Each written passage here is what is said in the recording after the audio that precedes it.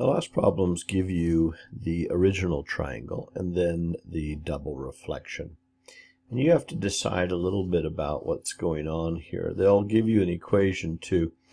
I didn't write down the equation here, but our equation would be to reflect over this first and then something second, and we have to result in here. So now we notice that the original ABC went down, and we would want to know how far it went down. So if we took our segment there and we just measured any of these distances here, we would notice that all of these went down 1, 2, 3, 4.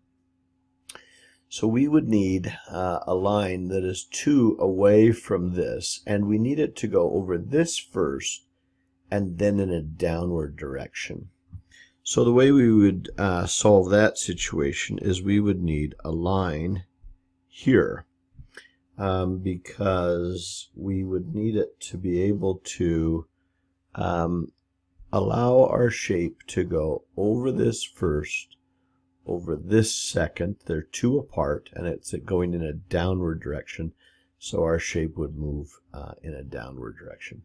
So our answer would be first over y equals 3, and then to reflect it over the y equals 1 line, and that would perform this double reflection for a single translation.